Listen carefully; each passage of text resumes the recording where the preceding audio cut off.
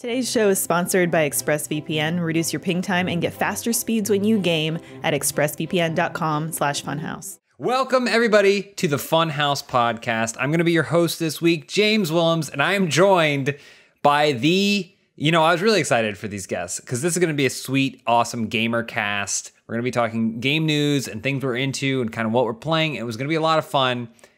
And then we all logged in to chat, and this is what I saw. A bunch. Look at these. Every single person. Okay. All right. We got Elise wearing a yellow beanie. Elise Willems. The yellow beanie. The yellow beanie. Okay. Then we got Omar Darmas wearing a yellow beanie. I got an extra one for you. With an extra one. Go and get it, James. And then I'm super excited to have back Danny Pena, who is joining us. Except he showed up wearing a yellow beanie. Yes, and I'm back. So we got the yellow beanie crew. I don't know how they coordinated this, but they did it. Yes, anyway, I'm really excited to have all of you guys on. Thank you so much for coming back. Danny, it's been too long. Welcome. Thanks. Yeah, last time I was in New York City when I was a part here at when was it with Paris? Yeah, right. It was sometime last year. Yeah, yeah, it was a lot of fun that episode. But yeah, now I moved over here to Los Angeles, man. Gotta get used to the whole timing difference, But everything's cool. Besides that, I haven't been going out really because of the whole quarantine. But hopefully I could start going out sometime later this year. I know a couple people who have moved, and not like just small moves, but like major moves in their life during the last year or so.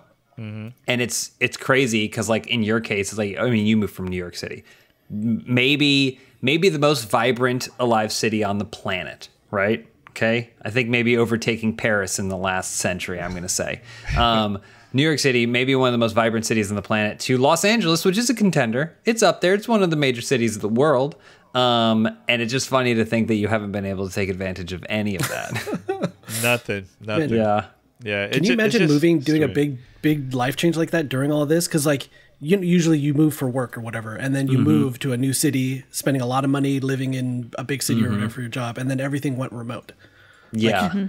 It's got to be so demoralizing, I guess, to a normal. Was there any benefit to moving during I think rent's down in LA? Yeah I honestly I was so used to New York with with this whole COVID and everything, but over here I haven't really been seeing anyone. I have a lot of friends here in LA that's part of the industry and everything, and it's just been hi, text, through Twitter. That's it. I only seen maybe 2 or 3, and that's it. That's it out of everybody I know. But yeah, it's very different over here. One being your co-host of GamerTag Radio, Paris Lilly. Yeah, yes, he came and we got to hang out for a bit. Yeah, so shout out to Paris. I want to make sure I mention too, Danny's been on this show before. He was joined by Paris Lilly last time. If you don't know who Danny Pena is, you got your eyes closed. You got the wool over your eyes. But he's an award-winning podcaster. He's the creator and host of GamerTag Radio. He's been around for forever. He's played video games with Bill Gates. He's done all kinds of incredible gaming related things, and just has been I think a force for good in this whole world of games entertainment and stuff like that. And so all kinds of great stuff. And we're going to make sure everyone can know where they can find you. But I just thank you for coming back on. Thanks, and I love talking to y'all, man. Last time we had a blast, and I can't wait to talk more about video games. And I have a question also for later. Yep. Got Godzilla vs. Kong. I want to ask you about that later. Okay. We could talk about that later. Actually, we can. So I do have a bunch of gaming stories kind of lined up. I feel like it was tough doing this podcast for a long time because it was so gaming focused, but then there would just not be any news, especially it's kind of like movie stuff, right? With this year, just the pandemic has caused a change and shift in the way marketing works. And there's just not this constant flow of news, but there was actually some gaming stories this week. But I do want to kick it off with the question you asked right before we started, because it was a great question. Godzilla or King Kong. We saw the new trailer. I haven't actually watched the trailer yet, but we saw that there's a new trailer for the movie that people said would never come out. So yeah, let's jump right. Well, I want to hear from you, Danny. What do you think, Godzilla or King Kong? By the way, it was breaking news. The movie got pushed back, I think, a week. Okay. So I think it's coming out first in theaters, and then a week after that, it's going to be on HBO Max. Just want to say that very quick. Okay. For me, didn't they make a big deal out of everything being day and date? They did for HBO Max. Yeah. They made a huge deal about that. Full disclosure, we are a subsidiary of Warner Media, so I'll just mention this as well. I don't know what the hell they're doing. It doesn't sound like I'm the only one. Yeah. Nobody tells us nothing. Nobody tells us nothing. And then when I watch it like everyone else, I go, "What is going on?" Yeah. Well, for me, I'm gonna go for Kong. I feel like a lot of people are sleeping on Kong. Kong to me he's a lot faster. Okay. Than Godzilla. I think Godzilla is a lot stronger than Kong.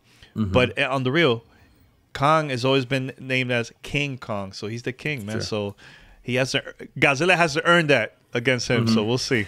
Danny, Kong I say also this has to you. those New York roots. Sorry. That's true. What is a god to a king? King to a god. That's what Kanye said to us. Oh, damn. Okay? So Damn, at least you hurt me.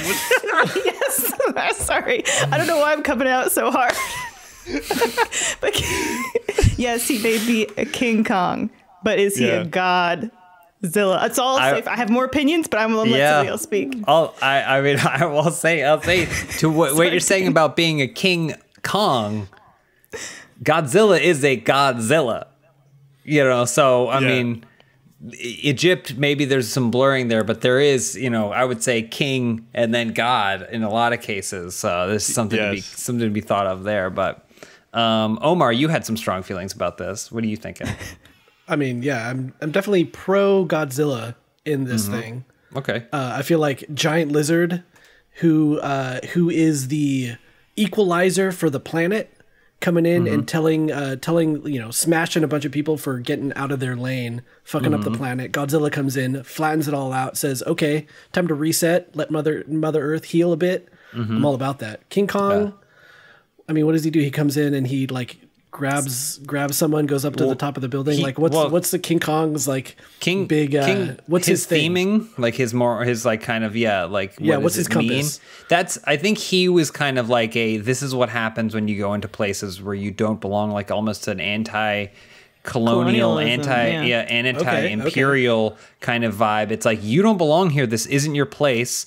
And when you came here and saw opportunity, right? You came here and you saw opportunity. You didn't realize the hell that would unleash upon the world and the people. The hell that is King Kong. I feel that. That's a good one. So okay. But still, Godzilla, giant lizard. Godzilla, yeah. Yeah, King Kong revered by the other animals. Somewhat. The regular sized gorillas. Yes, the regular sized gorillas, but he does have a lot of enemies we've seen, which I think kind of brings me to what I was going to talk about. How many Tyrannosauruses has King Kong snapped the neck of? Because that's kind of like the best way to train to fight a Godzilla.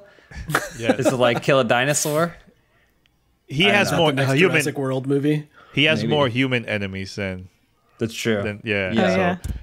But you know what it is? I don't know if you said you haven't watched the trailer, but it seemed like they're making Godzilla look more like the villain. Yeah. Ooh. Well, that's what they did with Kong. That's what they did with the original. They're gonna get together. Yeah. Back the first time this happened, that's what they did. There were two separate endings for the original Godzilla versus King Kong, and in Japan, Godzilla won, and in America, Kong won. So that's amazing. Wait, what? That movie that's ethnocentric. Not that long ago. Yeah, the one from a really long time ago. Wait, one person said long time, another one says it was a long time ago. I mean, I guess it depends on the definition. It wasn't the Ice Age, but no, were you talking the one from 90s? Or no, the one from Broderick? No, that's Godzilla. 60s. It was like the 60s. Okay, it was Monster Mash. Yeah. Okay, yeah. Okay. Godzilla also bilingual, I imagine. Is he? English and Japanese. I have to believe it. Cody RTD says Kong will be able to fight because of some outside source, mechanized weapons from humans, or weird clubs made of energy absorbing monsters. Interesting. So he's going to be outfitted by human, because we we need a hero, a champion to take down Godzilla. I mean, I think that traditionally Godzilla is way larger than King Kong, but it appears in this film that they have changed the size. Like the Kong is continuing to grow and is now, because like Godzilla is like the size of a skyscraper, just a massive thing, and can fire beams out of its mouth. But King Kong, if King Kong got hit by the laser beam once, I can assure you King Kong would not be hit a second time, because it is a thinking beast. Well, watch the trailer. Is he like Gorilla Grog? Is he smart? Not that smart. Not that smart. Who are the human actors that are back for this movie? Oh my gosh, yeah. So Cody has brought up a scale image, which I don't think is not accurate. This is, real quick, this is Godzilla propaganda, you can tell.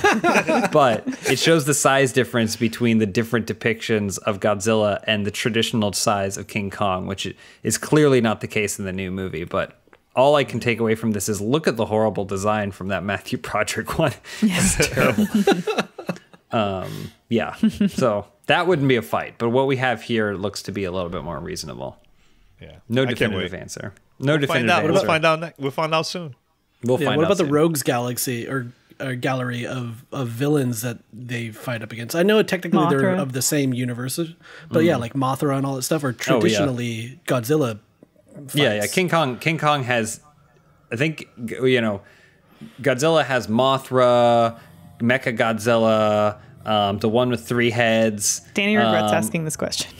All these things, but then I was gonna say King Kong does have Jack Black holding an old timey camera, so there is still a good villain. I forgot about that. Oh yeah, Kong knows Peter Jackson. Hey, true story. That King Kong game they launched for the Xbox 360.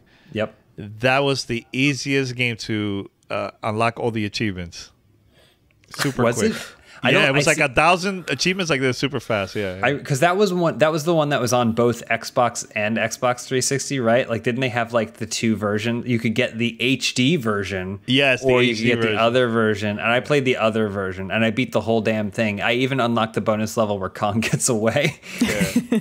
I played the HD version. I was like, I want to upgrade. I want HD. I get that.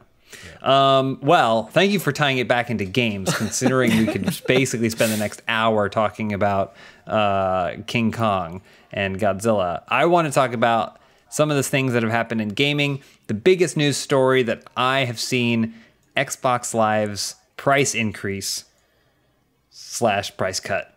So basically last Friday, Microsoft announced a planned price increase for their Xbox Live service. It essentially doubled the cost annually in many cases for people.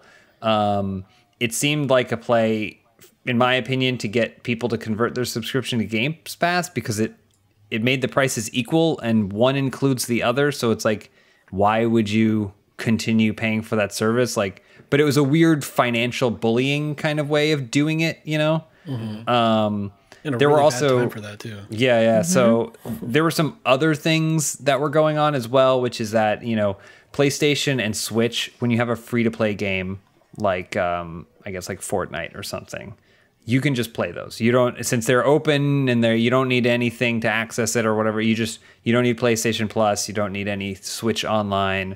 You don't need those services. You can just access those games. But Xbox has always required Xbox Live to go online for anything, even those things that are supposed to be free.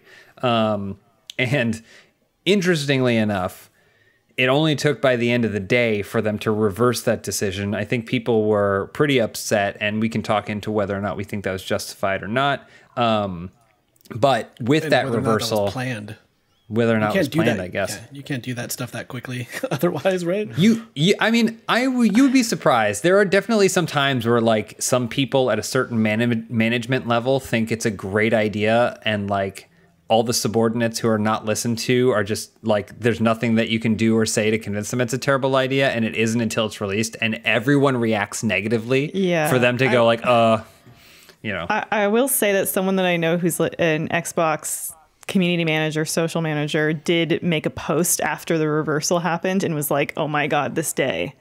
Which led me to believe that like, oh no, he was navigating this for the last 24 hours or whatever, and they were reversing it. Yeah. Well, but one interesting thing, though, is that when they reversed it, they also said, okay, fine. You've also pointed out the hypocrisy of us charging you guys for free-to-play games as well. So they basically are saying, all right, we're going to keep Xbox Live at the original price we had it set at, and we're going to also unlock those free-to-play games, or committed to unlocking those free-to-play games. So I just kind of want to like go around the horn and see what you guys thought of this whole thing. Like Omar, obviously you mentioned that was this a planned thing? What was their intention? Like, what are you guys feeling about this? Well, we talked about this on the podcast because we recorded twice that day. We usually do these emergency podcasts just in case like there's like a breaking news. We're like, Paris, let's get together. We record right away. And this to me felt like Xbox 2013 when Don Matrick was in charge of the division during that time, and it was anti-consumer. Honestly, like this was more for the new customers if they're planning to get an Xbox and joining Xbox Live, or you have to pay $120 once a year, right? Not a good idea. If you really want to get new customers, why not have it cheap? Have it a different way for them to get the service, get the console, right? And not having it for free when you play games like Fortnite, Apex Legends. It's a huge mistake because people could just go and buy PlayStation 5 or Nintendo Switch and just play those games there. They don't need Xbox, you know? So, wow, you have a hat, so that's pretty cool. Thanks for joining the crew. Such a follower, James. For our audio listeners, I found mine. Yeah, sorry, it was down. James has, James caving into peer pressure all the time. And Fit Envy has his own yellow hat now. I went and picked up. You look great, though. Thanks. You look great, though. Yeah. No, but I was saying it was cool that a lot of the community members and the media was posting about this, like giving feedback to Xbox, and they listened. They were like, yeah, you know what, this is not a good idea. Let's change it, and they went back to the original price. I think that was cool. But who thought this was a good idea? Like I haven't heard not even one person saying this was great at all. Like, I mean, this was a terrible idea from Microsoft. It seems like one of those things that you hear about, and I'm not in any position of power enough to be in these. We're like, someone's like, all right, we have this service. If we change the interest rate by like 0.02 on everybody, that equates to like $1.5 billion extra revenue for us per year, right? But it's just 0.02 for everybody. This seems like the worst example of that I've ever seen. Or double it. Yeah. We're just gonna double it. Or it feels kind of like, if you don't call your internet service provider every like 6 months to ask them what their prices are for what speeds they are, they will happily let your grandmother pay $500 a month for a dial-up modem, like just because she'd never call. And it's this weird kind of like price bullying that I really hate, Yeah. It's I crazy totally how agree. much of that is just the performance of it too. Because all you have to do is call once and be like, hey, I'm going to cancel, and then they give you the price or whatever. It's like, like everybody involved knows that's not actually the intention of anybody who's calling. But you just have to do the performance. You have to get through that step, and then you're not getting fucked by the provider. Yeah. I had the same reaction as Danny, where I looked at it and thought this is just like them removing the disk drive from the Xbox One, and you would have thought they would have learned their lesson from making such a drastic change. And I also think that there was some telephone in marketing here, a game of telephone that had a disconnect to it, because it's like someone said, you know what? There's so many consumers that don't realize that they could get a really good deal with Games Pass if they just, paid the $120, and rather than just marketing that this is an option, they went straight to, we should just make people have this deal. It's kind of like Lucille Bluth thinking a banana costs $10. Oh, yeah. Like there's someone that doesn't get the value of $1 in here. Yeah. And I'm good on them for reversing it as quickly as they did, but also kind of shame on them for thinking that was the right approach to take. Yeah. Well, two things I want to say about this. One was they announced this on a Friday. So no news outlet. Exactly. So like, hey, just announce it today, and by the weekend, people are gonna forget, right? Not a good idea. Number two, Phil Spencer actually replied to my co-host Paris, the head of Xbox, replied to Paris on that same day once they changed everything, and he was like apologizing that look, we made our mistake. It was our bad. So from that side, it was cool to see Xbox making that change and saying, hey, look, we messed up. We totally messed up. So that's the positive thing. And it was because us, the consumers, we were like just speaking out like, this is not a good idea. Yeah. Come on. Like, if you want people to join Xbox Game Pass, show the value of Xbox Game Pass. Show the games that are in there. That's a better way to get people to subscribe to the service instead of like, hey, let's charge Xbox Live for $120. You know, like that's not the right way. That's really anti-consumer. Don't they do that though? They do that a fair amount. Like they were doing those $1 sales. Like pay $1, and for the rest of the year, your gold is upgraded to Game Pass Ultimate or whatever. New customers doing that shit a lot. New customers though. New customers. Yeah. So if it's your first time on Game Pass, you could pay like for like $1. I think you get like 3 months or something like that for it. But here's the thing: you get all the first parties. You will discover a lot of cool indie games available there on Game Pass. Like just today, there's a new game that's similar to Ninja Gaiden that just came out. I think it's called Cyber Shadow. It is Cyber Shadow. I was looking at that yesterday. It's on Game Pass. You know, The Medium comes out later this week. It's going to be on Game Pass day one. So Game Pass is so good, man. The value is to me is the best. Is the best service when it comes to like entertainment. Period, because there's so many games and there's more to come in the future too. Especially once it becomes official with Xbox and Bethesda, we're gonna see a lot of the games from Bethesda available there, and you know, so it's good for sure. Like for me, there's Games Pass is what I wanted in a next gen, because there have been so many times where I like also the translatability of it all. Like I will start a game on my phone on Games Pass with like a controller hooked up, and then I'll pick it up on my PC, and then occasionally I'll be like, oh, the TV's available, and then I'll play it on the TV or whatever. Like that is just exactly how I want it. You pay like one price. It's constantly new games coming in, cycling, and they're good games. It's not just like you get access to some bottom of the barrel thing or whatever. Like they're AAA titles, all kinds of things. Most of it for me is like, I was a GameFly subscriber for a really long time, and that's how I got to play so much stuff, because you know, you get like all kinds of games, you get everything, all these things, you make a list of the things you want to play, and it really felt like a true gamer paradise without sounding cheesy. I feel like we grew up in a different time though, right? Because like when I was coming up, there were places where you would go rent video games from.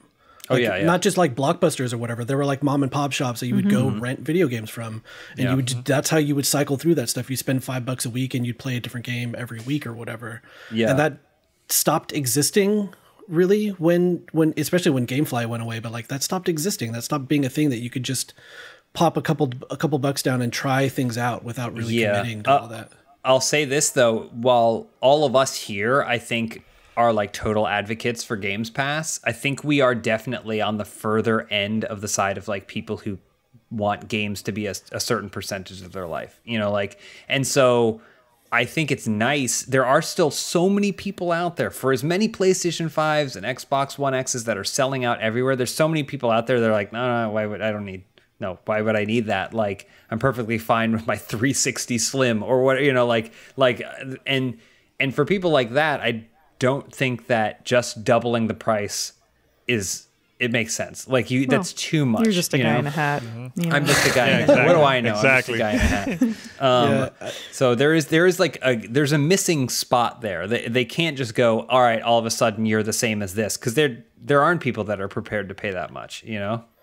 And not only that, go ahead, my bad. I was gonna say, like, I feel like I'm coming, I didn't realize it before, but I must be coming from a pretty privileged space, right? Where I hadn't even thought about Xbox Live in forever, because I've been a Game Pass Ultimate subscriber since that started, you know, to get the PC version of it, and it just includes everything. I haven't considered that was something that people still use. I do think they've done they've done a fair amount of good things, like getting people into that ecosystem, right? Getting people into Game Pass as a thing. And I do think that like really is the most genuine, best value thing you can do in video games right now is Game Pass. So like if you can afford it, you know, like that's where you want to be, because you get a lot of options. You get stuff on PC, you get stuff, you know, on the consoles and stuff, and you get crossplay and all that jazz. To go back a couple things too, to like when they took the drive out of the thing, I never really saw that as like anti-consumer as like this kind of jump was, because that felt like they were reaching for the future of the way video games work. You know, like they were like, okay, we don't need physical media. We have like the internet is a thing. You know, we have hard drives. Let's reduce waste here and, you know, make it easier for people to get stuff. But yeah, it was a misstep at the time, because it was like they were one generation too early to make that leap. Because now you have the PlayStation 5s coming out with digital consoles and stuff too, and it's like this is how people work. This is how it works now. You know, an option would have been better to have the option to buy discless. I as a coastal elite thought it was like a really great advancement, but then I totally think that, you know, if you're living in somewhere more rural and you can't download, you don't have those options. I was like, oh, okay, I totally understand that. You know, I mean, it's not even rural, right? Like we're talking, you guys are in LA and you have the worst fucking internet in the world. Well, we're talking about when they were like, oh, you can't share games anymore, right? Like, because there was that phase where they still had a disk drive, but you basically bought a game, put the disk in, and then it essentially was an unlock for a digital download. Like, and so then that meant that you couldn't take the disk and then hand it to your friend, right? Wasn't that the whole thing that's got here's a Sony shared? That was kind of how Sony right? jabbed at it, yeah. So like, but even then, like, kind of what both of you are saying, it's like they clearly had the charts and looked at the player, you know, patterns and went, this is where things are going. But whatever their PR team that they run these things through, you know, maybe they weren't thinking about how gamers truly react, you know? And I think, because like even this, it seems so archaic that Xbox Live is still a thing. When you have another service that includes it and then literally everything else. Like, it'd be like if you were paying for Netflix, except you couldn't watch any movies on it. You know, like, and then there was another Netflix that cost a little bit more that had movies on it. You know, it's like a weird, that's not exactly the same, but that's as close of a metaphor as I can muster right now. And so it's kind of interesting because, like, yeah, you're right. Like, Game Pass is better in every way and is probably the best value. So I just see a bunch of like marketing people or whatever in a conference room going like, we just can't figure out why everyone isn't signing up for this. It's clearly better. And so they try something and it's like the worst idea you can imagine, you know? Danny, do you think that there's now like a statute of time where Xbox is like, fuck, we can't, within the next year, we can't even try to raise the price of this $10 because we put a target on ourselves? Yeah, no, I agree. And you know what I think it is? And this is the reason, our theory, why I think the price went up for like a couple hours and then it went down. I think it's because Xbox needs a certain amount of subscribers to the service of Game Pass, right? Maybe there's a time by a certain month or a certain date. They have to have a certain amount of subscribers there, right? So let's raise the price for the new customers. They're the ones that are probably going to sign up and they'll be like, hey, let me just sign up to Game Pass. That to me was just like a stupid move for them to get people to sign up, right? But I think once Xbox started releasing games like Halo Infinite, Starfield, all these first-party games that's not available on Nintendo Switch or PlayStation 5, you're going to see more people subscribing to the service, and now they're going to see the value of it. But doing it this way was just the wrong way to get the word out. Talk about the value. Talk about the content that's in there. Because, look, it's like Netflix. Every week there's something new, and I found out word of mouth of on Twitter of people talking about, oh man, this TV series is pretty cool, this movie is really good, you know. So that's what Xbox needs to start doing once they start getting a lot of games coming in, even indie games, AA games, AAA games. That's going to make a lot of people get excited and sign up to the service. You know, you're not going to see that type of content anywhere else. So and they're after they're after the mobile crowd too. There's over like 1 billion people that have smartphones around the world. That's the crowd that they need, that can't afford a console, but they have an Android device or an iOS, and they could start playing xCloud through their phones. Touchscreen, maybe have a Bluetooth controller. Yeah, and in the in the future, you're going to see Samsung and other smart TVs adding Game Pass in there, Roku. Once they start doing that, you're going to see more people subscribing. They're going to know about the service, but they don't need Xbox. They don't need Xbox Live. They just need that service, and that's it. You know. But I hope that they do a better job in the future communicating, because, like you said, at least 2013. It was a terrible messaging promoting Xbox One, and that's why Sony got the crowd all excited at the press conference, because like, hey, you could share games and all this. Because I remember interviewing I can't remember who it was from Xbox. Was it Aaron Greenberg? I can't remember, but he says him and other people were like, well, if we asked them, okay, so you're in the middle, let's say you're in the Navy, and you're like in the middle of the ocean or something, and you have an Xbox One console and there's no internet, how can you play those games? Well, he says something like, well, you could get an Xbox 360 if you want to play those games. That was the messaging, not only from it, but a lot of other people from the team. Yeah. You know, and that was just bad messaging. And then of course they changed and made things better. But I felt like Friday, it reminded me of Xbox 2013. Bad messaging, you know. I get that. Yeah, and now I think it's like, now they have this statute of time now where it's like, well, even if they wanted to raise it $10 and see some margin there, they can't do that. Because they've shaken the trust of the consumer. So now they, again, back to the drawing board, have to put in the time to reestablish that. And it's a shame, because I think, you know, obviously I don't know their financials, nor do I presume to think that I am someone smart enough to understand what would be profitable for them. But, you know, there's a version in my mind where they could have raised that service by $10 or $15 and said, hey, we're raising this, but we're going to give you 3 months of Games Pass for free. Oh yeah. And then, you know what? And then people might have been abated a little bit by that, and then might have later said, you know what? I really liked having this Games Pass. I'm going to up to that. But they kind of just went for it. Yeah. Right. It's a similar strategy you see to like Disney Plus and stuff, where they're putting out movies like, when was it? It wasn't Aladdin. Mulan was 30. Mulan? Yeah, Mulan came out and was like, you need to be a member of the service, but you also are going to pay for this movie. And it was like the first time people were like, can we convince people to sign up for a service in order to be able to pay for this movie? Yeah. And that's kind of like, it's probably a similar mindset that you have to be in for this Game Pass stuff. Is there data out there that says Game Pass is like not failing or not well? Performing? I don't know.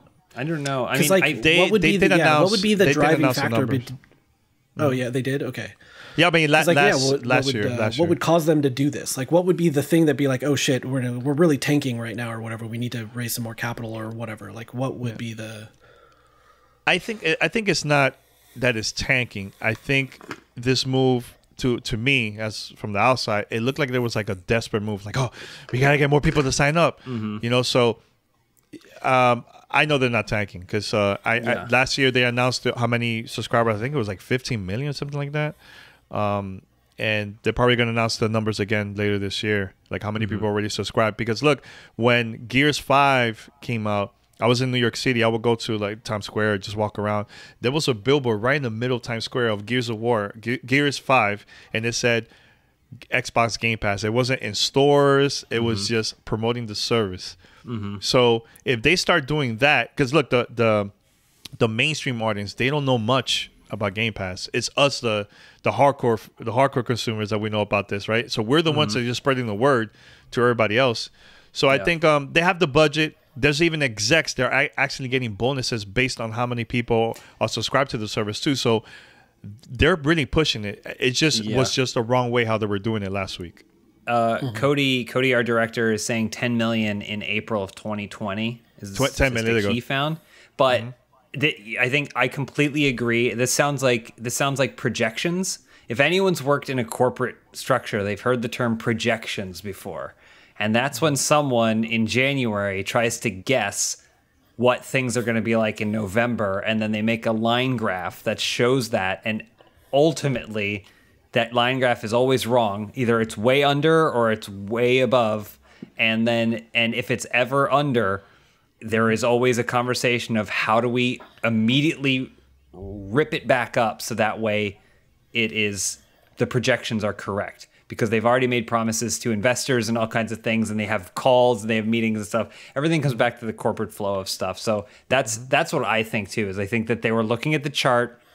Cody just updated and said as of November 2020, it looks like it's like 15. Yeah, so, I was right. Okay. Yeah, I was like, wait, I could have sworn 15. That's according to The Verge, and so like I think that you get those numbers, and maybe it's not the growth that they expected or promised. And even though those numbers seem really big to me, they're just not seeing people playing, or maybe they're all playing one game or something like that. They want more people in that. They always want more.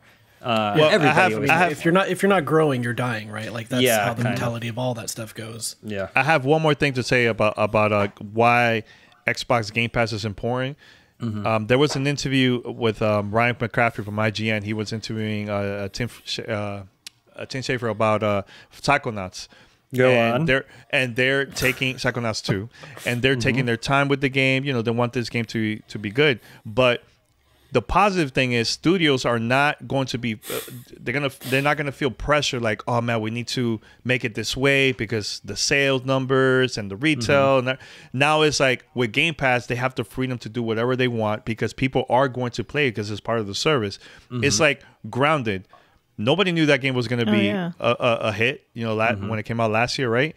And we're going to see more of those type of games, like just as an experiment. Some are going to be good, some are not. But that's the beauty part of Game Pass. And another thing too, I discovered so many indie games that I was just curious, like, hey, this looks like a pretty cool game. Let me just try it out. And you would discover more games like that, man. So absolutely, it's good.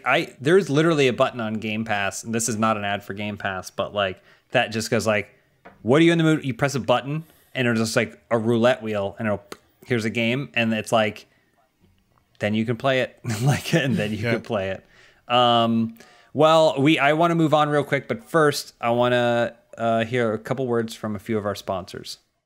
This episode is brought to you by American Giant. Listen, clothes should be made to last. People do not spend enough time thinking about things that they can add to their wardrobe that are going to last longer than you will, okay? You're going to get cheap stuff. It's going to wear out. You're going to have to replace that cheap stuff, and you're going to wish that you had just gotten the good stuff from the beginning, and that's where American Giant comes in. It's clothes that match your value. American Giant is ethical, sustainable, and it's local. They've built a unique and robust American supply chain with deep relationships to their factories, their workers, and the communities in which they make their clothes. You know what? Be honest with you, it's not the cheapest way to make apparel, but they believe it's the better way, and I'm inclined to agree. They stay local, they make high-quality clothes in the market and facilities that are the world leaders in environmental and human rights protections. These are all things that really matter to me and the companies that I work with, but the best thing is I feel so comfortable endorsing the product. I was able to get my hands on some American Giant clothes. I got some shirts, I got some hoodies, honestly, I loaded up on socks, and I'm not sure I can wear other socks now because they are so comfortable and they're so good, and I'm going to put them through their paces and make sure and get back to you and make sure that they can last because I do a lot of walking. But no, I basically got a package of clothes, and I got a t-shirt and some thermal shirts, and it's been pretty cold here, so I immediately threw that thermal on, and I just wore it through the whole weekend. Okay? 3 days. I had that thing on. Didn't stink. Felt good. Quality kept up. Felt great. I really loved it. It's not cheap and disposable. It's really comfortable things, and it's 100% USA based. I really appreciate the relationship and the time they put into making their product and where they make it and how they make it.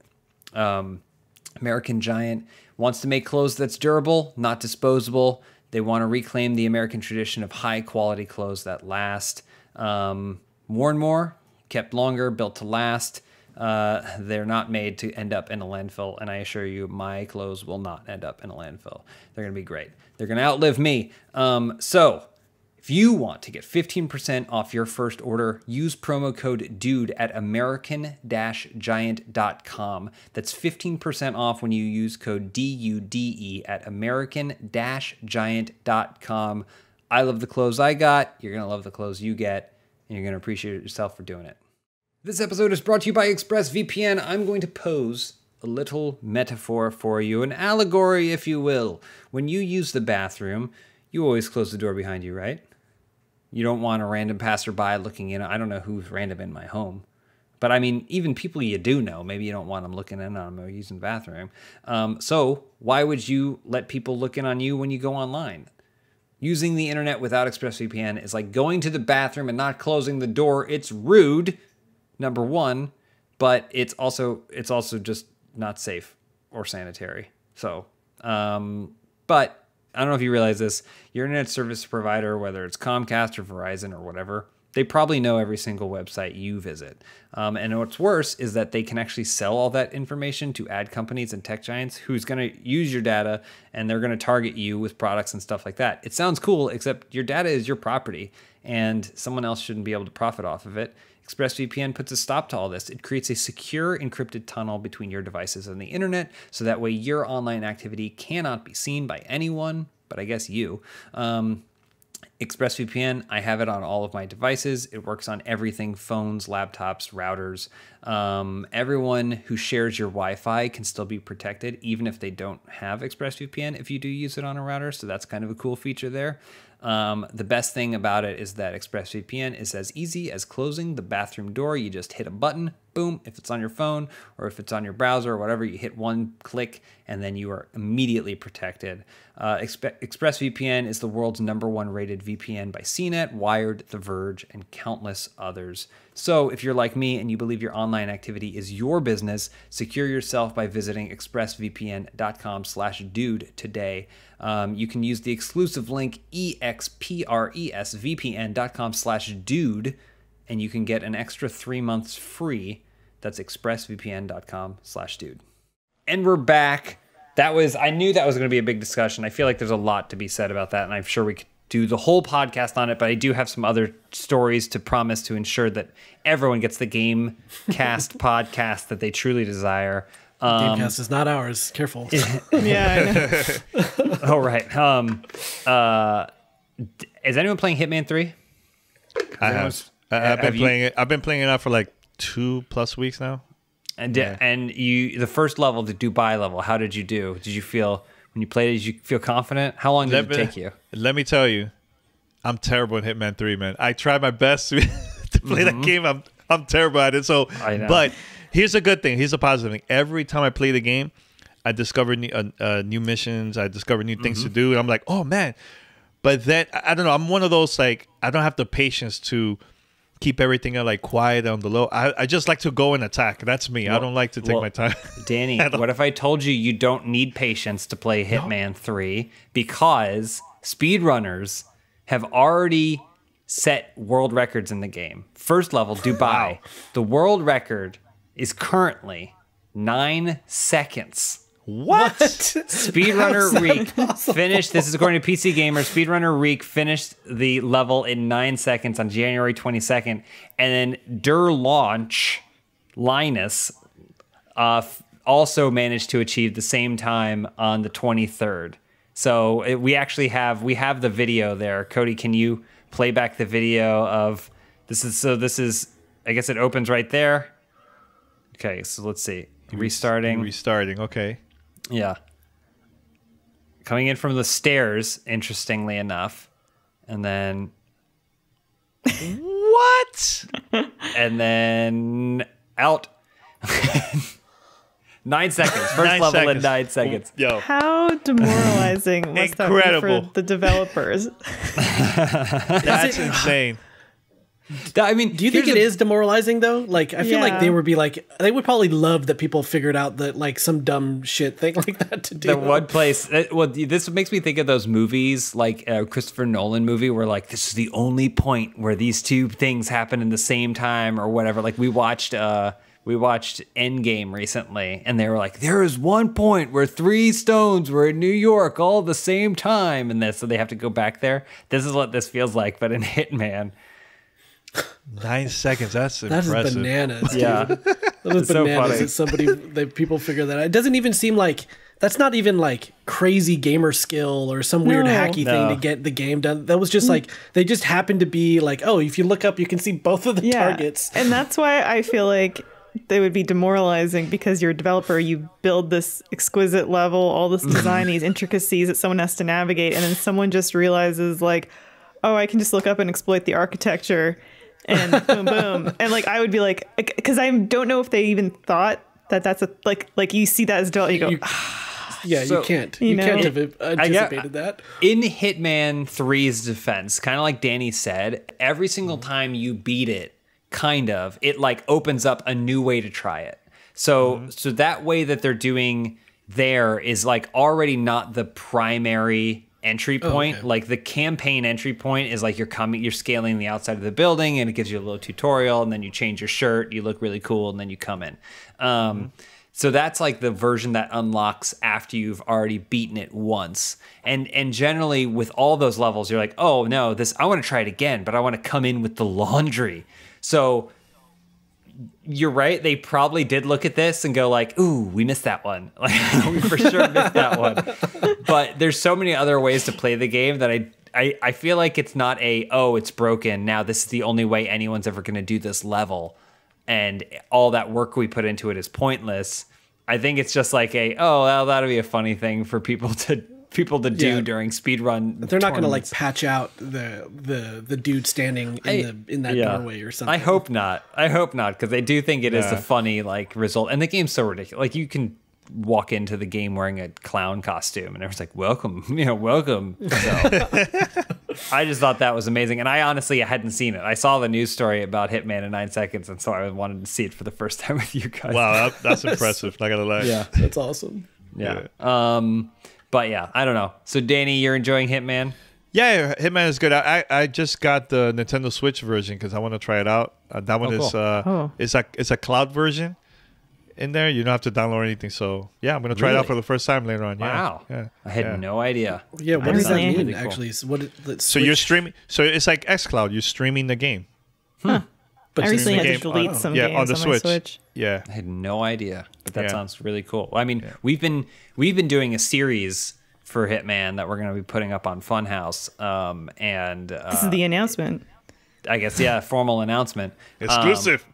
We've been doing a series. We're going to play through the whole campaign, but it is a funny thing where we're just doing single player campaign.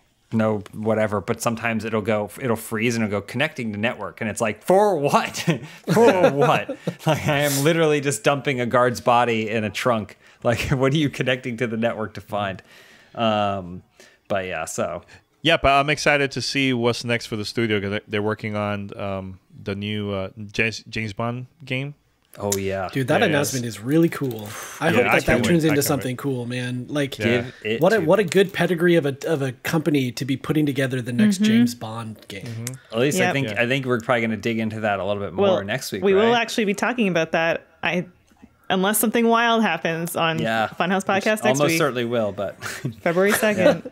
We'll be recording that. Because they're doing they're not drawing inspiration from any Bonds that we've seen. They're doing a unique Bond, they've said. And so I'm really curious what that looks like. And how, when you have so much bias as to what James Bond is, how you create a unique new Bond.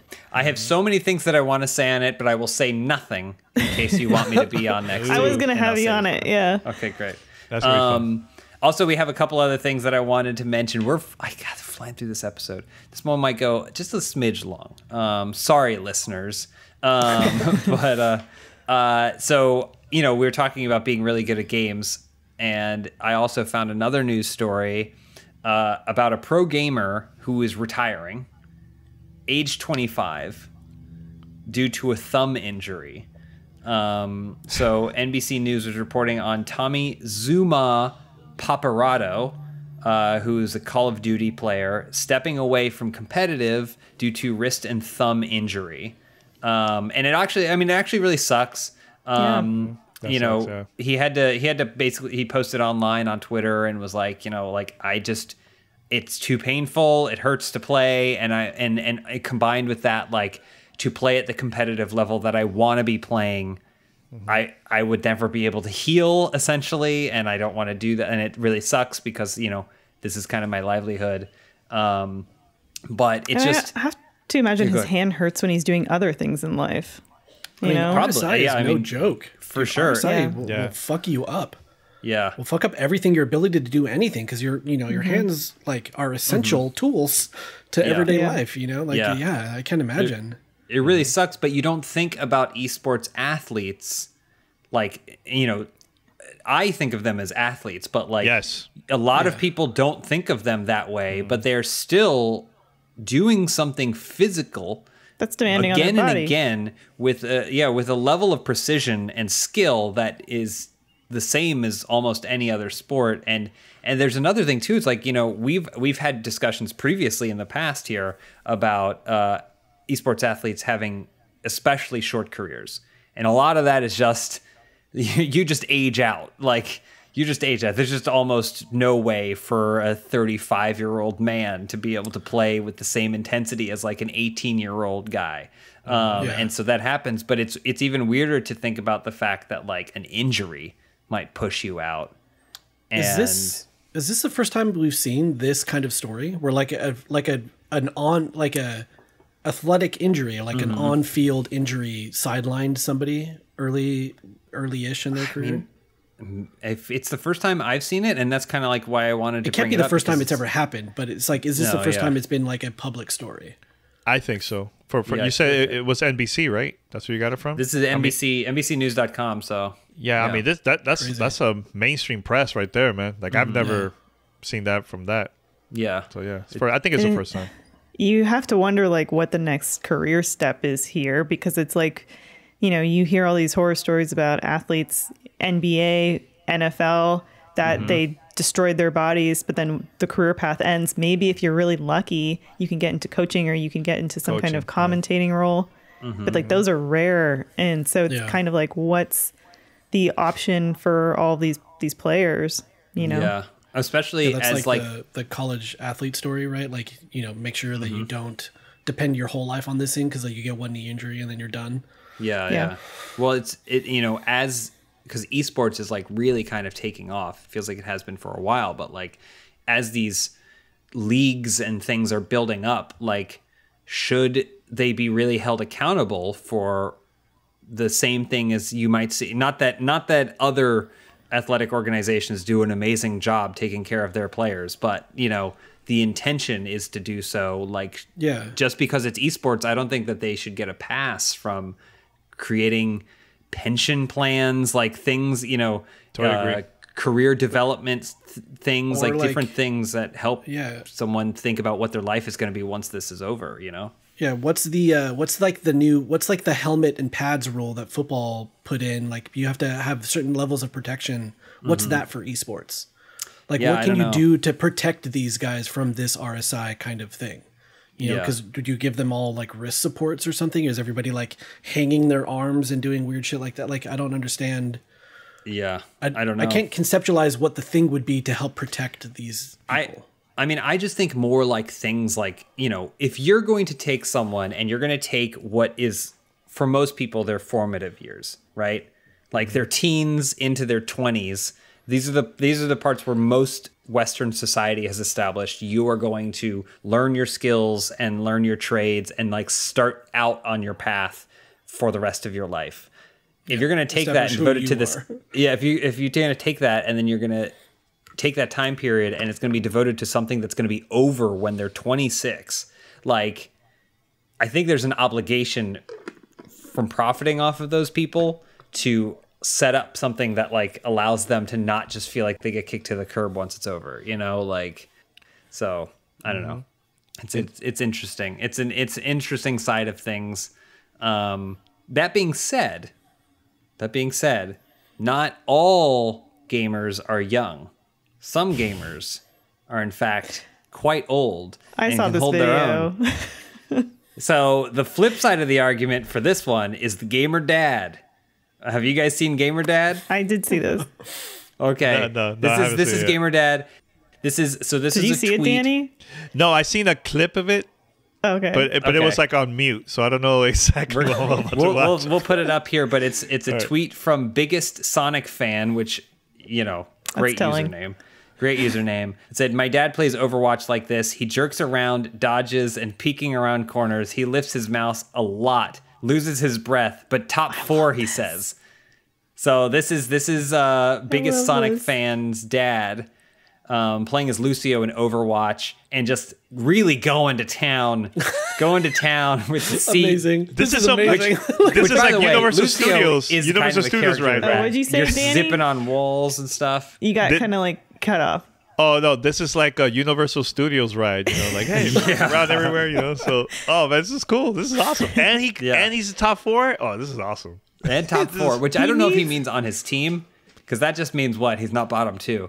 But, I really hope that one of the gaming chair companies reaches out, Racer or somebody reaches out to this man and sends him a chair, because I think he needs and a yellow hat. Oh, there you go. Oh, he's perfect.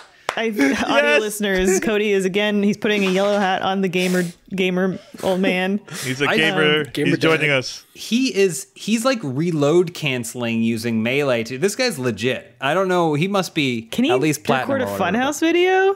Like, can we Maybe. get him? Can we? I'd love to have him on if he's available. This is better than VR. There you go. That's a better Could you experience imagine right there. what you see those videos of people who like do VR and then they smash their TV or whatever because they're so into it, or they just they fall. They yeah. Oh, now let's fly, and they just fall forward. He would be completely immersed in VR. People make fun of me because I play games with my whole body. Yeah, but they're not. They're like point and click games. It's like Sherlock Holmes. Well, you always say the thing where like if your parents played, they'd like play a racing game and they'd turn the controller. And I'm like, why do you do that? It's not like I do that. Do you do that? Okay, well, I never understood that because I was like, it's not like you're used to playing with a racing wheel, Dad. Come on, like, what are you doing?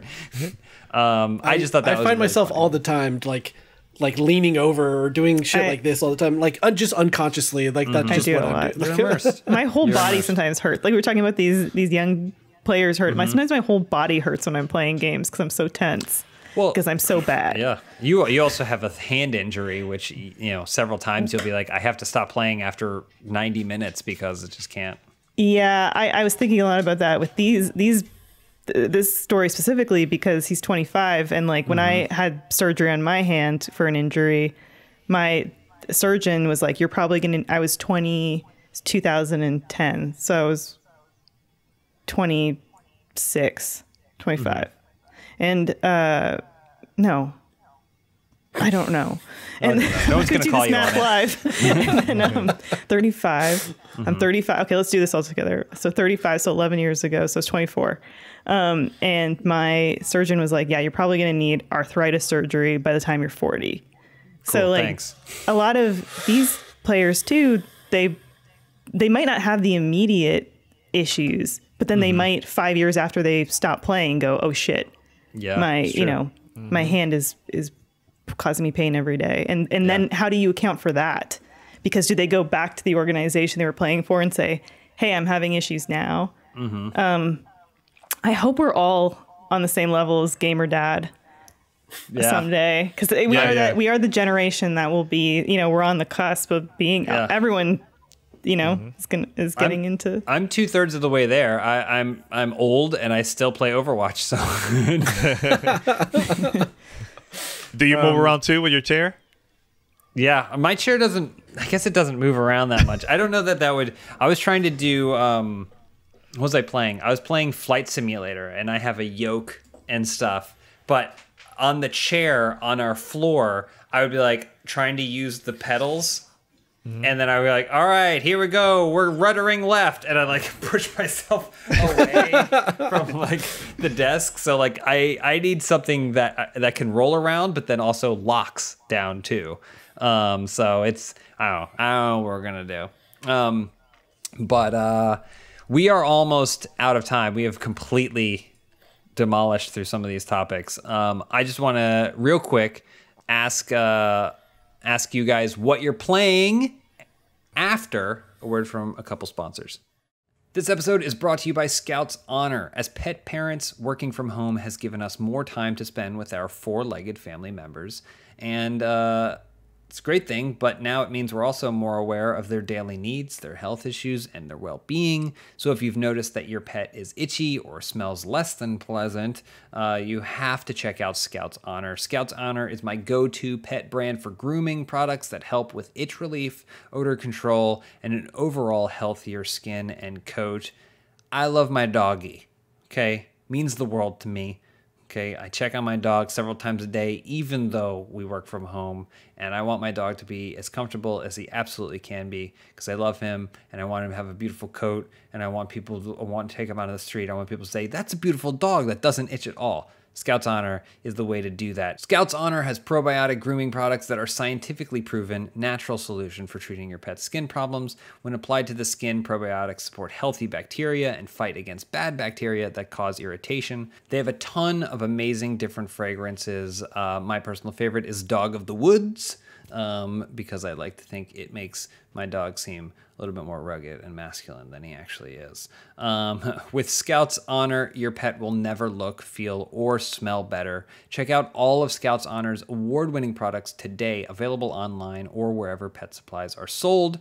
But if you want to receive 20% off your first order, go to scoutshonor.com/dude. Remember, that's Scouts with a K. So scoutshonor.com/dude for 20% off your order. Scouts Honor, natural and preventative grooming solutions for your sweet baby pets. And I love all your, I just want to say real quick before we end this ad read, I love all your pets and I want them to be happy and healthy. This episode is brought to you by Squarespace. Listen, in this day and age, it just makes sense to have a website, whether or not that website promotes you as an individual or maybe a business that you're working on, or it's just a creative endeavor to just kind of get that creative outlet.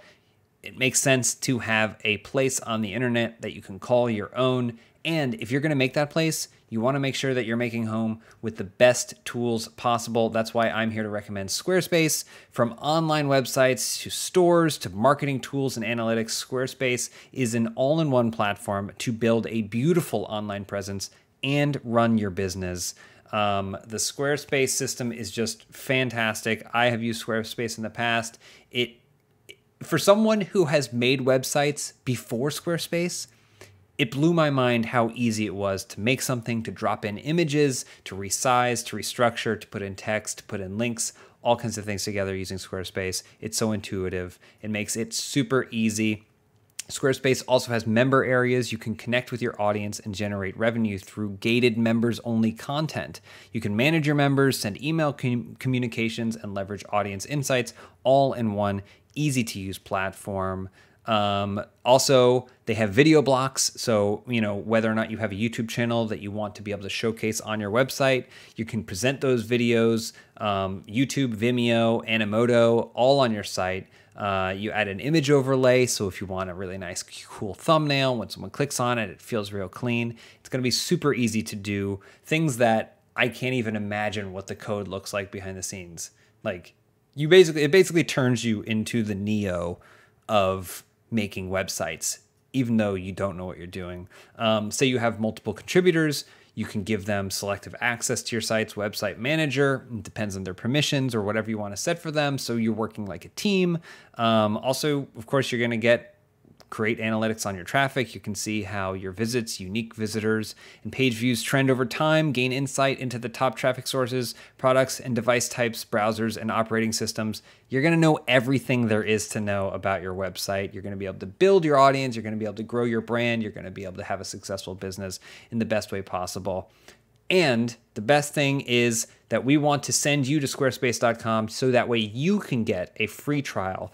When you're ready to launch, go to squarespace.com/dudesoup and you're going to save 10% off your first purchase of a website or domain. So that's a really great deal. It's going to save you money on hopefully something that makes you money. Squarespace.com/dudesoup to save 10% off. You got to get a website, and there's no easier way to do it than Squarespace. And we are back, kind of coming to the end of the show. We've talked about games. We've talked about other people's games. I want to talk about your guys' games. What are you guys playing? Well, for me, I've been playing a lot of Tetris Effect Connected. because I'm a huge fan of Tetris since the original. One of the best soundtracks ever. And in also, VR, or is it Tetris Effect is in VR, right? Yes, but I can't play VR games. I'll get nauseous. But is that on Xbox Games Pass? Yes, on Game Pass. But the difference, the difference between that one and the PlayStation version is they added this new mode called Connected, where they have a multiplayer feature there too. It's not available in the original game, so you could play it. Zone Battle. Connected is 3 versus 1, and there's multiple bosses. So we're like in the last boss, and we can't beat it. So it's been almost like I can't even imagine weeks. what a boss almost in a Tetris game would be. Yeah. Yeah. So I've been playing that. I'm also playing a lot of Apex with my girlfriend Brianna because we're getting ready for Season 8. It's coming out next week. What are you guys playing on? Xbox, and she's playing on PlayStation. Okay. Yeah. And I want to try out the Switch version. Supposedly it might be coming out very, very soon too. I see you both posting about it, and of all the battle royales, Apex was the only one that I was like, I really like this one, but I'm not the kind of person who's going to boot up a game that's going to like beat me in the ass and play alone. But can you play if I'm on PC? Can I play with you guys? Yeah, it's crossplay. It has crossplay. Yeah. So we've been doing this. We've been everybody that joined our team. We play like different versions. We did it on purpose. Maybe we'll sign up and maybe we'll get more players that's not Xbox or not PlayStation, maybe PC. So yeah, and that's another thing too. I want to try the Nintendo Switch version. So when that comes out, we'll all play crossplay too. So yeah, if you want to join whenever you want. Yeah, man, I want to. The problem is it's only 3, right? Yeah, it's only 3. Because I want to play. I wish it was 4, so then I could beat you, me, Rihanna, and Yami too. Because I know she's playing with you guys. Yes. She's pretty good. She actually just started playing with us. And she's like, oh my god, we've gotten a lot of wins. It was one night we got like 6 wins straight. I was like, oh snap! I gotta play with you now. I'm definitely down. Yeah, guys, let me know. When Reggie and Phil Spencer and was it Shu stood on that stage together, like they meant business. They were like, we're unifying. Yes.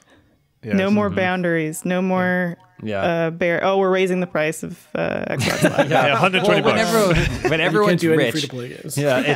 It's the what is it? A high tide raises all boats, or rising tide raises all boats, except the boats are all giant corporations. And the rest of us are in rafts. But yeah, everyone's decided, there's tons of money for all of us to go around. Yeah. So that's those are the games I'm playing. Also a little bit of Hitman, and there's one more game that I can't talk about, but I'm playing that too. And that's cool. Awesome. Elise, what are you up to?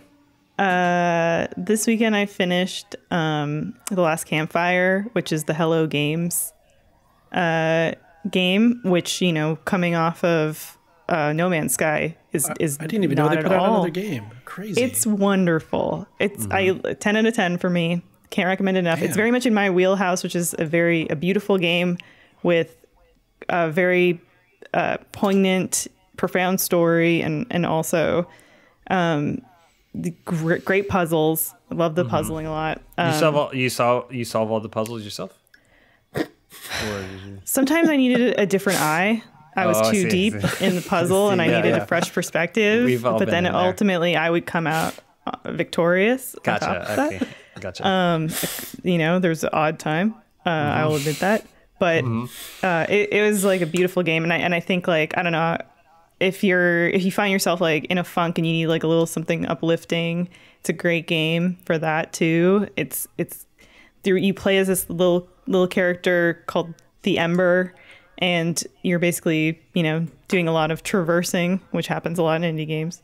Do a lot of traversing, and you're trying to find these forlorn individuals who, when you when you finish these puzzles, you bring back the light to them and help them. But then there's also, there's a lot of profound messaging in it where you might encounter a forlorn that isn't ready to be helped, or they are too scared, or that you try as you might help, you can't. Like it's.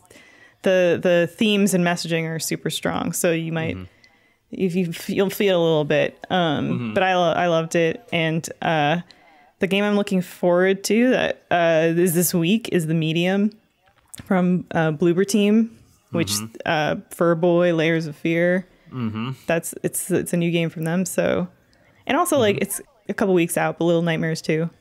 Pretty looking forward to that. You know what? You should medium gameplay definitely on the stream on Friday. Yeah. Come check it out. Excited for that. You have to also play in the future Scorn, because that's a scary one too. Scorn. Oh yeah, okay. Scorn. You write that down. Scorn. Also, Gotcha. Nerds. I can't get enough of that Nerds multiplayer solitaire. Elise is into Nerds deep type. Omar, what are you up to?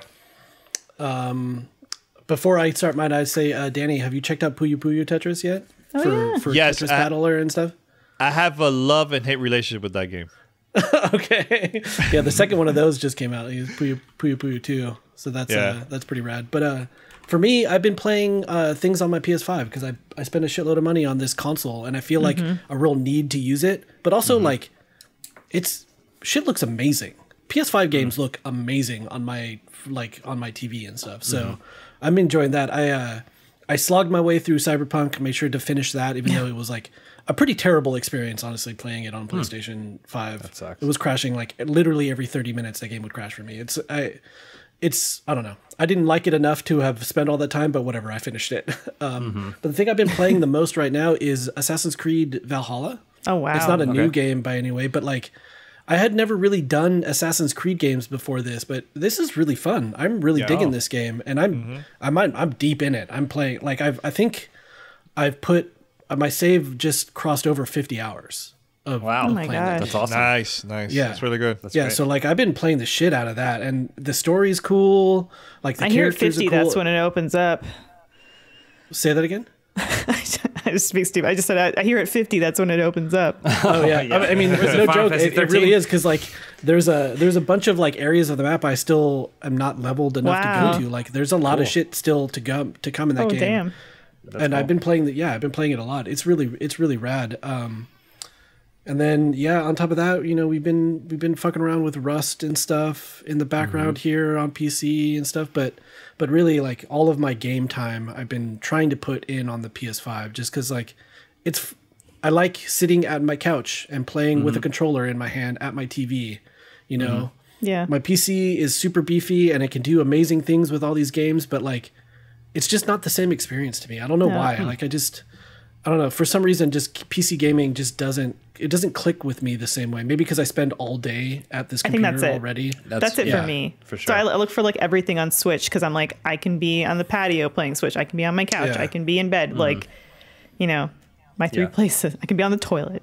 I can do anything with the Switch. Omar, if you like Assassin's Creed, and I don't know if you're a fan of Breath of the Wild, you should try out Phoenix Rising. Phoenix James, Rising. you got that, right? Which is which was going to be my looking for. I haven't started it. I got it on the Switch, and so I was like, I had only heard amazing things about this game, and everyone's like, it's like Greek gods, Breath of the Wild kind of mix crossbreed or whatever. And I was like, oh yes, and I want it on the Switch because I was like, I'll sacrifice the graphics for the ability to, what Elise is saying, play it kind of anywhere and like pick it up, and we can watch TV and I can just kind of be like chipping away at it. So that's my next. But I've been playing Wonderful 101, which I had never played for the Wii U. When was that? Wii U. Amazing game. For Wii U, and I was always interested in it because it's got a Power Rangers I owned Sentai vibe. Never played it, and then I got it. Did play it because I had it. I never played it. I know 100% I never played it. There's not a single element from this game that I've recognized while I've been playing. Yeah, I can assure you. Okay. So playing it for the first time, and it's fun. It's like such a wacky, weird experience. I almost wish that I was playing it on the Wii U, because some of the shape drawing is like really like I have to draw the hammer 5 times to finally get it to be a hammer, because it's hard to draw with an analog stick. But it's one of those games where you're playing, you're like, I can't believe someone thought of this. Like, wait, what are you playing it on? I'm playing it on Switch. On Switch. So they ported it to Switch. Switch. I don't think so. I've been using the right stick the whole time to do stuff. I mean, it's really? an action game too, so like you have to do stuff. I guess I haven't really tried. Maybe you can. I think you can, because you do that for the Wii U. You, like on the screen. Yeah. You just right. Yeah. There's weird Wii U artifacts, because it is like a straight up port. They didn't do anything. So there's points where two menus will just like pop up screen over screen on top of it, and you like have to hit a button to get rid of it. Or like there's certain points in the world where like the camera changes and then you see a map, and the map, piecing them together would make sense if they were two separate screens, but they're like on top of each other. And so like I wish it was more. It's like when you of see a an 3DS adaptation. emulator or whatever. Yeah, kind of. And so that, but that's what I'm playing. And then as soon as I finish that, I want to move on to Immortals Phoenix Rising. But enough about things that I'm looking forward to that you can play. It's time to talk about things that we're all looking forward to that we can watch. Roll it, Cody.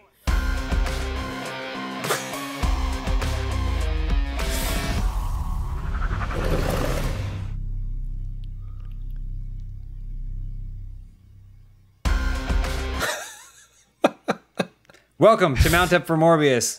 Danny, when you were on this show all those months ago, did you think that the next time you came back, it would still be doing Mount Up for Morbius? I had no clue. And let me tell you, when I saw the announcement online on Twitter, I was like, oh, man, poor James. Yeah. Poor James. The whole time. Yeah, you know, it's a funny... I'm really good about picking jokes that completely destroy my ass later on.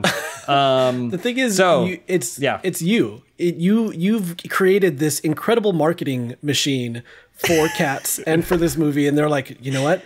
We're getting this. We might as well delay the movie a couple years. We got this free marketing vehicle that's happening, is so popular. Yeah. I should point out that I think it has been a year since I've been doing Mount Up for Morbius. It has been a year, and so there is news. It's not the best news, but there is news. Morbius has been delayed, and then I struck through delayed and I wrote delayed again. Originally scheduled for release on July 10th, 2020.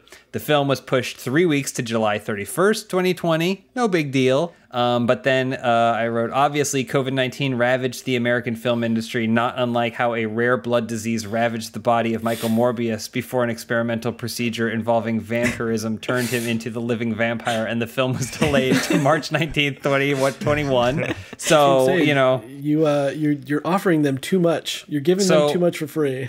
So, you know, a wide-eyed James Willem said, March 2021, that's not so bad. I'll keep chugging until then.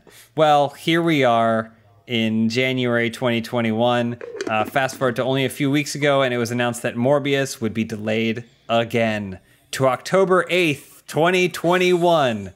The perfect Halloween treat, exclaimed a tearful James Willems, relatively unknown comedian and creator of the wildly popular in very small circles Mount Up for Morbius. So yeah, I was like, okay, well, I'll just, you know what? Let's run out the summer. Why not? And then we'll have it for Halloween. Well, not only a few short days went by before it was announced that January 2022 would be the new and latest, as of this recording, release date for the Morbius film. James Willems promptly died of a heart attack. That's the news. There's lots of Morbius news, not necessarily what we wanted to hear. And so we're going to forego any sort of informative sessions. I have a lot of stuff to try and figure out because I have a whole year. You have a lot of time now. As of the time of this recording to figure out how I'm going to keep doing this segment for another year. But I'll tell you this much. It has brought in a new era. And that era is Mount Up for Morbius, Year 2. Roll it, Cody. Yes.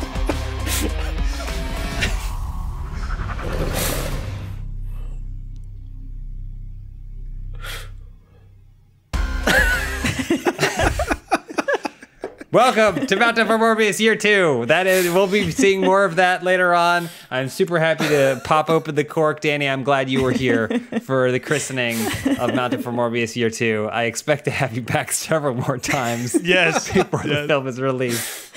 It's an honor to be here, man, for the world premiere. Thank you so much, Danny, for joining us for this episode of the Funhaus podcast. Where can people find you, hear you, see you, get more of you? Yeah, so you go to any podcast app, just search for GamerTag Radio, and make sure to download our podcast. Is twice a week we release an episode.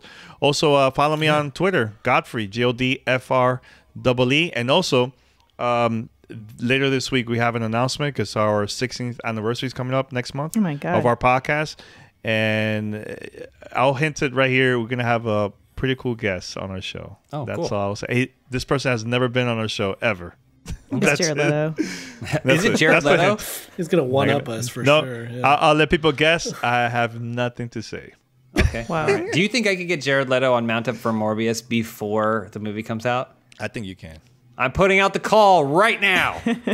Well, after you go happen. subscribe to GamerTag Radio. Congratulations on 16 yeah. years. That's Congratulations. That's monumental. crazy. That's crazy. The crazy thing, yesterday was my 20th anniversary as a content creator because I had an internet radio show before the podcast. So, wow. yeah, it's... Yeah. And you said you do 2 episodes a week? 2 episodes a week, yeah. Mm-hmm. Because you recently had the 1000th episode, right? That was, I guess, not recently, but yeah. That was last year. Yeah, we had Phil Spencer on our 15th anniversary of the show and also 1000 episode. Oh, that's awesome. Yeah. That's awesome. Well, Danny, we absolutely love having you on. We're going to have you on again soon. Great talking with you. And everyone should subscribe to GamerTag Radio. And it's coming up on Funhaus. We have a new merch collection coming down the pipe. I don't think we have any pictures to show, but keep an eye out for that. There's the I don't know if it includes the beanie, but it should. The Funhaus Americana collection is coming soon. We got Ryan's Bargain Bin T-shirts. Pick up I think they're stored in trash, They're right? flying out of the dumpsters. Dumpster. We'll pull them out of the dumpster for you. I guess either way, they're going to end up there.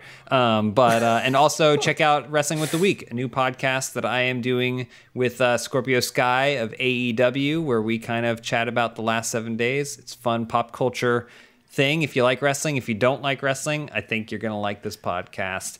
Omar, Elise, Danny, thank you so much for coming on. This was a blast. Thank you, everybody, for watching. Thank you, everybody, for listening. And we will see you next week. Thank you, James, for making this happen. Thank you, James. You're welcome. Thank you, Cody. And thank you, Cody. Cody. Thank you, Cody, for directing this episode. Thanks for my beanie.